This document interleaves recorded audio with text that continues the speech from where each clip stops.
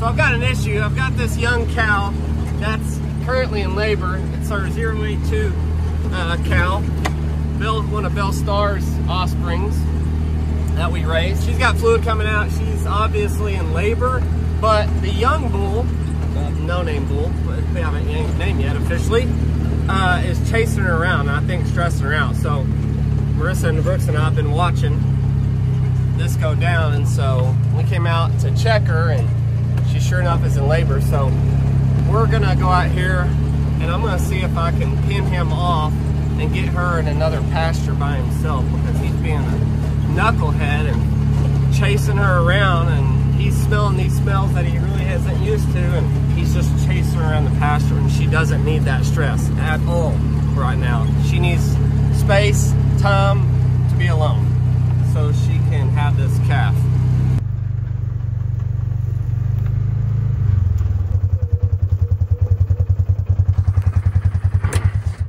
Yep, so there's our 082 cow. We knew she's been getting puffy the past couple of days, but this knucklehead keeps chasing her, and she can't get away from him. So I gotta figure out how to cut him off. This may be kind of impossible, but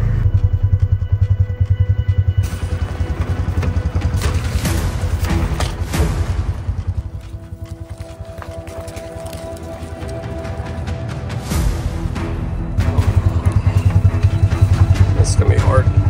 She's trying to push. It's in the middle of the day too. It's hot.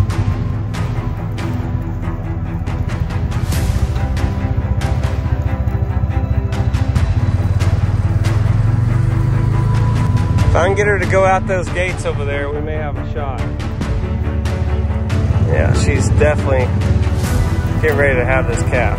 Come on, girl. I'm trying to help you here. I know. He won't leave you alone.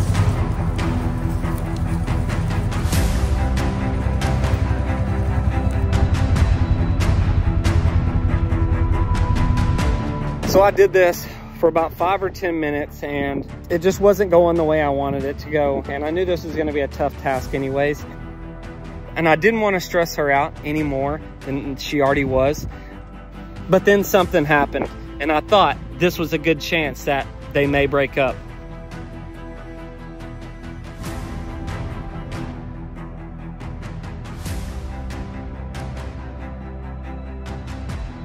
And I thought, well, surely this is it.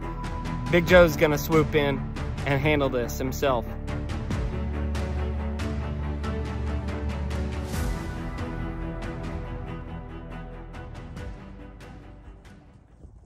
I don't know if you guys remember Bell Star, and this is Phoenix. Bell Star was the first one that I ever filmed a live birthing of a bison before. This is actually her baby going into labor up here, and there he goes again. Big Joe came over, and I thought he was gonna kind of rescue her and keep numbnuts here away, but he's going back over there again.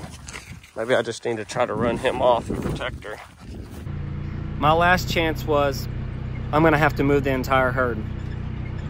So what I'm gonna try to do here, I'm acting like I'm moving them pastures. When they all come through, I've gotta cut him off, or cut the heifer off, really. So that's kind of the plan here. Big Joe, stay out of there.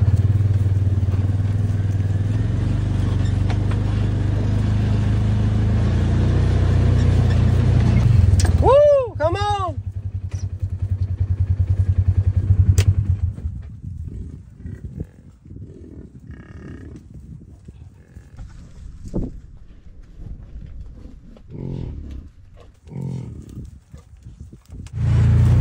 Come on! Come on! I got some leery ones in the back. Of course, I don't have cubes with me because I'm not in the feed truck, but I see them two are still over there. Here come the rest of them. Give them just a little bit of time. They usually will come on through.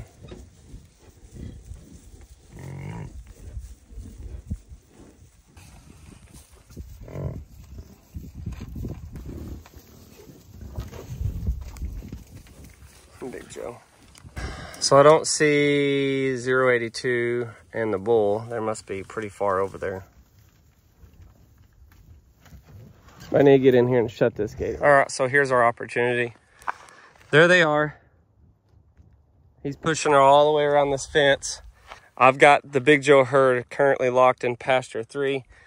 He's gonna bring her down here. And when I've got pasture 2 available, I can hopefully cut him off. Oh, there's somebody else back there too. I can cut him off, shut this gate, and she can have this whole pasture by herself. And the thing is this, if she's in here in pasture 2 by herself, they'll be over there, so she won't freak out because they'll be nose to nose and stuff.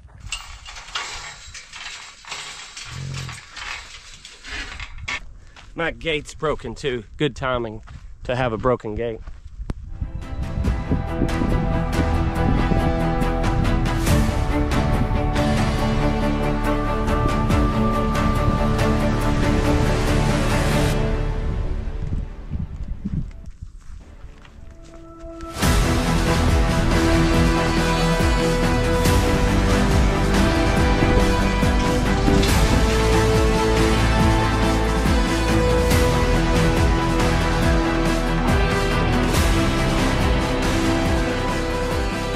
All right, so we got it. That's Grand Champion, she's fine. So we got him cut off, away from her. She's gonna have pasture 2 all to herself. I like that a little better. So I guess I could just put her back in there with them and everything will be normal and hunky-dory, but she won't have this knucklehead chasing her around. And actually this worked out perfect because she's got somebody with him. So that's good. Probably it's not the best thing after I'm sitting here thinking about it that she's got the whole pasture to herself. You want everything to be normal. Basically, I just took the problem out. This goofball. I like you, but I don't like what you're doing, basically. So we'll open this back up and let them in here. He's not going to be happy.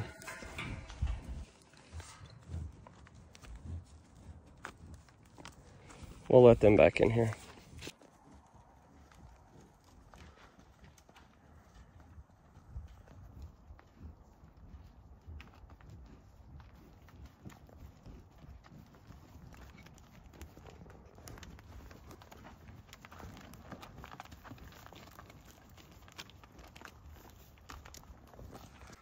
What a big fella. So, success. Took me just a little bit to figure out a plan, but that's the good thing about bison is they're herd animals. They want to be with each other, and so you can kind of use that to your advantage when you're working them or you're sorting them, moving them, any of those kind of things. There we got a little lucky and I was able to cut him off using gates. He's not rowdy or nothing. He's just a young bull. He's thinking with the wrong thing right now because she's trying to go into labor and he's got something else on his mind. Who knows? And we just lost a calf too, so watching his behavior kind of made me wonder if that happened to her and he may have stressed her out. I don't know. I mean, this could happen in nature. It probably does, but would she have been fine? I don't know. But after just losing a calf and me seeing his behavior and what he was doing with her, I was like, I'm going to do everything I can so we don't lose another calf. But the bad thing about today is I've got her separated. She's back with her family, but it's 93 degrees outside today. It's like a record hot day for this time of the year, so it's not good. But it's supposed to cool down here in the next 2 days. So there's plenty of trees where she's at, plenty of pecan trees and shade to hide under. So hopefully she finds a good spot and she can relax and not stress out now that knucklehead is in there with her. By the way, we've got to give him a name, and I've got about 10 names I've got it narrowed down to. So we're going to give him some time anyways, is what we're going to do. Okay, so I just hopped in the skid steer, took a little break, let her do her thing. And I'm on my way down here, and I'm kind of siphoning through all of the bison looking for her, and here she is.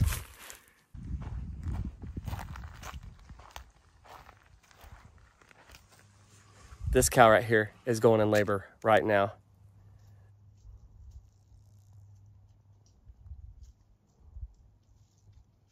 Luckily, she's one of the ones that we raised, so I'm gonna be able to get up slightly close to her.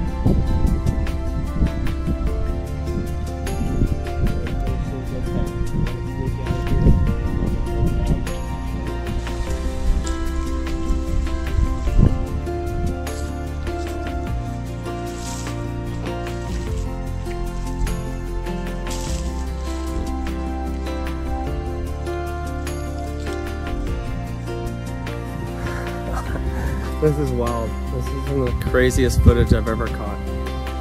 So normally, I know you guys think I'm crazy, and I'm slightly crazy, but normally out of all of the mamas that we have, there's only one or two that I could get this close to during this, during a calving.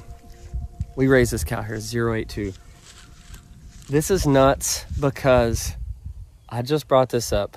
This is Belle Star's, I think it's her first baby ever. She had her in 2000. We've kept her. Belle Star was the very first one we ever caught on a live birth. Caught the whole thing on my drone. This is hers, and we just caught, this is the second live birthing.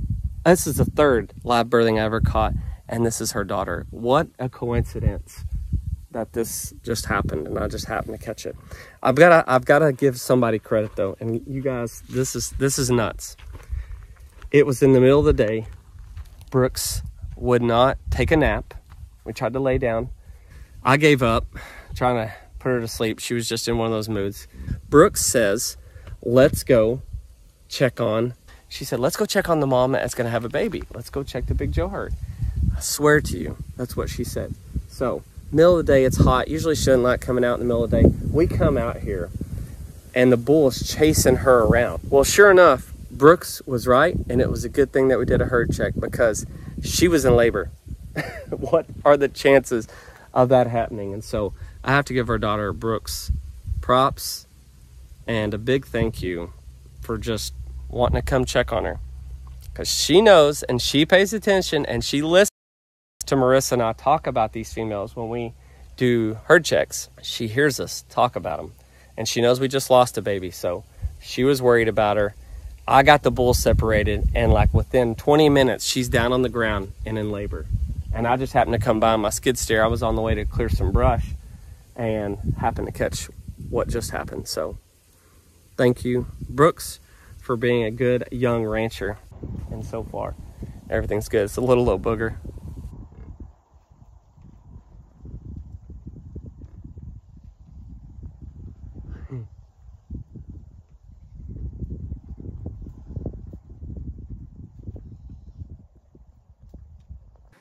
What a blessing it is to raise these animals and be able to experience something like that. Not only once, but twice now, and up close and personal. I'll put a disclaimer here. Do not do that at national parks. Don't ever approach any bison, private landowners, ranchers, or even out in state parks or places like Yellowstone. Don't ever approach bison. I'm around these animals every day.